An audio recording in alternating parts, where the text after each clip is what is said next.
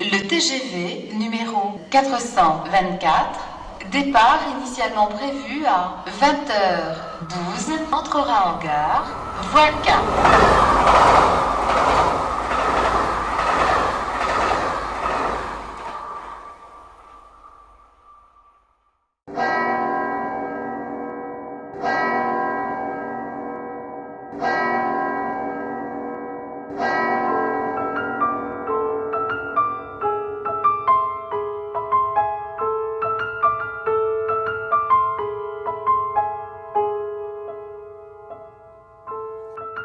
48 hours after leaving the Indian Himalayas, we find ourselves back in Le Grave, France. And what a contrast it is for the three of us, and how amazing it is to be back in the Alps. I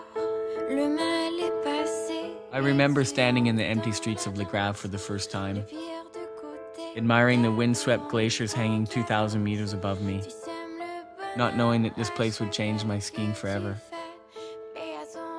Being here feels like we're coming home to old friends and familiar mountains. Friends like Joe Vallone and Bruno Fleury have taught us about living and surviving in these mountains. I came here as a skier, and then I realized it's not just a ski place. It's another world, so close to the real world, but so different, because without being 1,000 kilometers away from anything in 2010, to be able to switch off with the whole world, and it's parfait to live here. I would say it's 8 months of happiness and 4 months of craziness. And the 4 months of craziness, it's winter.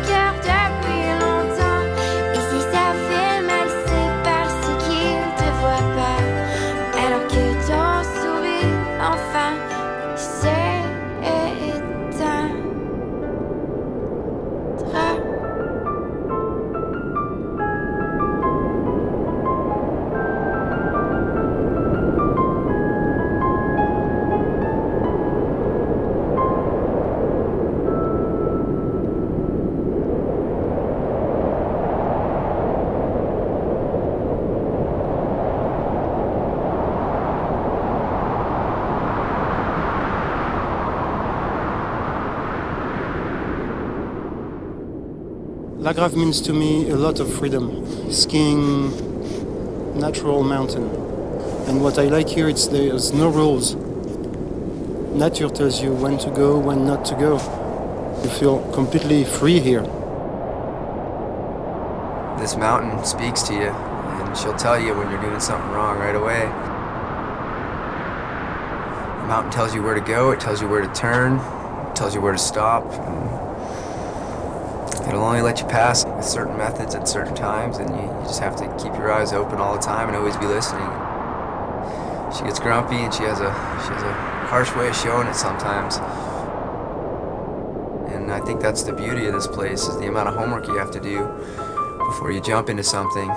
And nobody's doing that work for you. There is no rope, there is no sign, there's no bombs being thrown every morning, and there's no one putting a rope around a 200-300 foot cliff.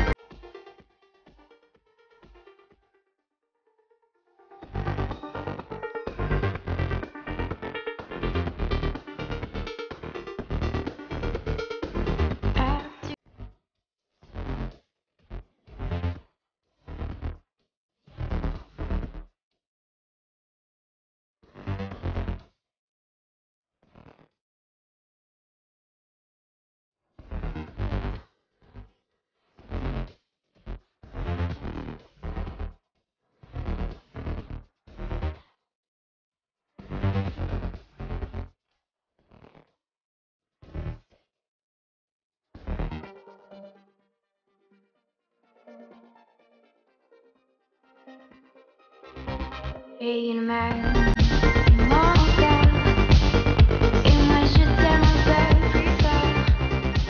size and the magnitude of this place, I think, is really the big attraction. There's a lifetime worth of lines here, and 8 seasons later, it seems like it's still turning new corners almost every day.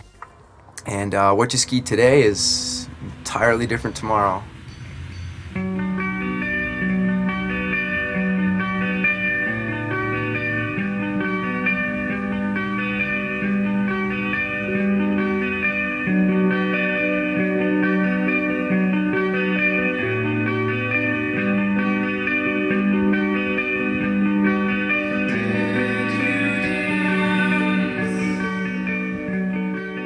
Powder's easy. Everyone can ski powder.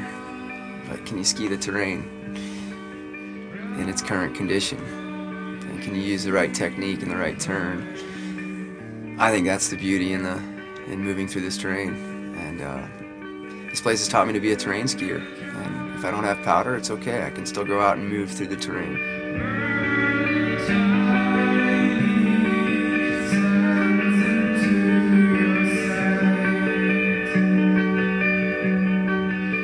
I remember the first time Joe shared with us what he calls the best lift access run in the world.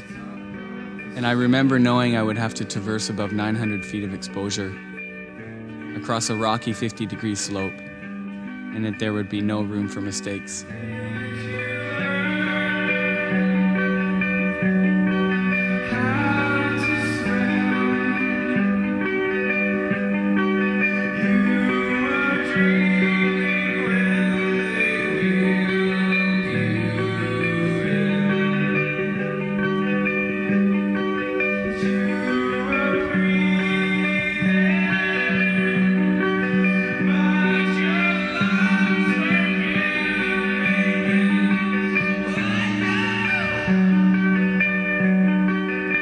This place teaches you to slow down a little bit. This mountain doesn't really care or know that you're an expert.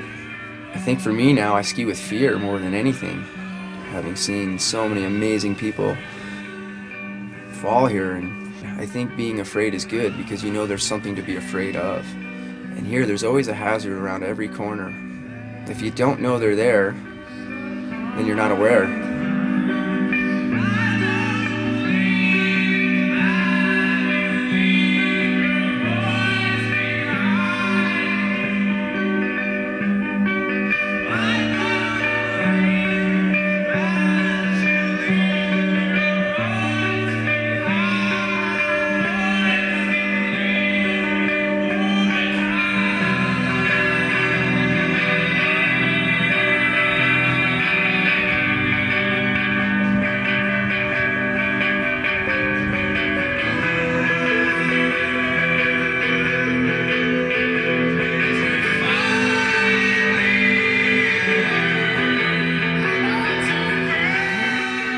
Think about how you were on such a fine line moving through these mountains and how free and alive they make you feel.